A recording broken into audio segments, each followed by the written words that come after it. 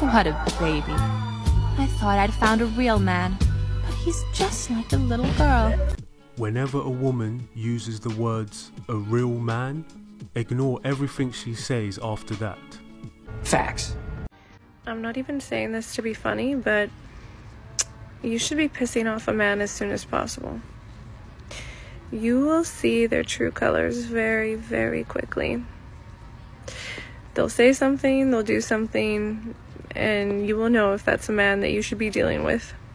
This is an everyday mission for most women, and they do it subconsciously, so there's no need for this chick to remind them to do it again. It's in her nature. So I hate sending "I'm not interested" texts to dates, okay? Because either you get one of three responses. You either get no response, a pissed off response, butthurt response, or three, you get an in-between response, which is like, no problem, see ya, kind of thing. This was the very first time I got like an actually mature response. He said, "You know you don't owe me anything. Don't worry about my feelings." And that like took me back for a second. I was like, I'm such a people pleaser, and it's something I'm working on. And like with dating, you kind of have to be a little bit unapologetic sometimes. And so that just like, it's so true. And I'm so glad that he said that and that he wasn't offended. And he was like, dating apps are so weird because you're kind of forced into either liking the person or not liking them so quick. So he's like, it happens. It's part of dating. Don't worry about it. I was like, the best response I would recommend is to message her 2 letters, "OK," and then delete her number. It's the cleanest way to do it. It shows acceptance while also showing you don't care at the same time. I like that. That dress is complimenting you. Thank you. What's your name? What's your name for real? You don't need to know my name. Why? I'm not interested. This is what? I didn't say nothing. I just asked for your name. Why do you insinuate that I'm interested in you?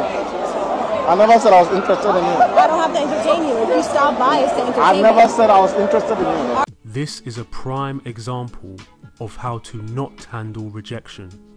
He should have left straight after she said she was not interested. Is exactly what I would have done. Okay, my biggest ick, I don't know if it could be your ick, maybe, is that, you know, when people go on dating apps, you go there to meet people. You go there to get to know someone, have conversations. And when you're like talking to someone and you're always the one asking questions like, oh, where are you from? What have you been up to this weekend? What do you like?